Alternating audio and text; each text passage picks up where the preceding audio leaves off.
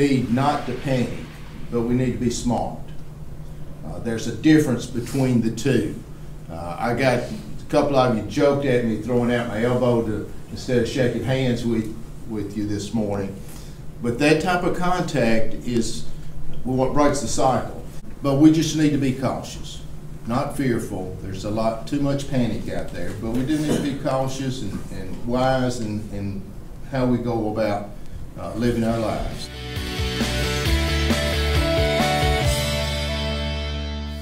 There's not really a way to avoid it. And so all we're talking about is hospital bed capacity, period. So when you see events canceled, when you see recommendations to kind of stay away from each other and not gather together, and I'm not talking about small groups like this, but I'm talking about tens of thousands of people gathering together from all over the country or world, we're pretty safe to gather together here in Portland.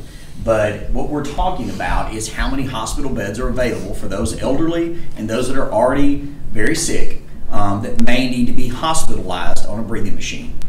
Number of breathing machines, number of hospital beds, that's it. That's all we're talking about. A sharp bell curve up and down. If you did nothing else, if we changed nothing about our lives, you would have a very sharp bell curve up. Everybody that was going to get it would get it. Everybody needing hospitalization would, go to the hospital, and then it would come back off the other side. We do think that would potentially increase the mortality rate because, again, if it were to go above that capacity.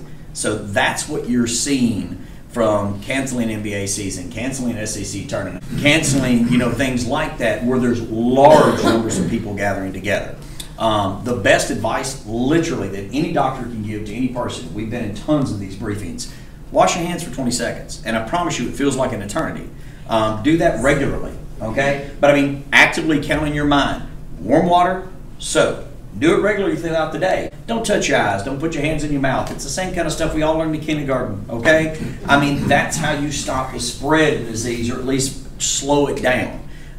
Those are good common sense measures. So what we're focused on at the state level is the reality of the situation, that this is going to spread, that we do need to make sure to have our medical facilities available, to have our doctors available, have all the medicine available and machinery available that's needed for those that do need that level of care. And then again, to continue to just spread the word like this of wash your hands, be cognizant, that kind of stuff. And if you're sick, don't go to work. With the opioid epidemic that we have been discussing for years, the reason we see such an uptick in overdoses is that they are using fentanyl to mix with other products in like a little ninja blender. I mean, and they're blending it together, by somebody who has no idea how to mix substances. These people have no idea what they're doing and they don't care. But what they do is they put that fentanyl and everything into substances and then they stamp it out in pills that look exactly like the hydrocodone or any of the other drugs that someone might have been addicted to. So when people buy that on the street, they think they're getting the same pill that they've been getting from their doctor, that their doctor may have already scaled them off of or cut them back from because it's no longer medically necessary, but they're still addicted. All of a sudden they have a hot load that will kill dozens of people. And we've changed the law, by the way, so that those drug dealers now face homicide charges. But at the same time, it's because somebody's dead. If you've noticed on 65 just in the last couple of weeks, if you go from the Kentucky border down to Rivergate, they've started milling, they've been out there at night, repaving and everything. That is a temporary fix for that section. Unfortunately, that section of road has deteriorated to the point where they're either going to have to spend tens of millions repairing or some multiplication thereof replacing, because the long-term plan from Rivergate up to the Kentucky border is to have it 3-laned in each direction. I mean that's what's needed for that section of road. That's what's justified over the next couple of decades. That's necessary for that. And so the short term is they're going to go ahead and start repairing that so you can get some of those worst sections done, but that will be a temporary fix. So long term, we've got to decide whether or not to invest the money in that to go ahead and 3-lane it, or invest the money to go ahead and do a deep mill and fix on that.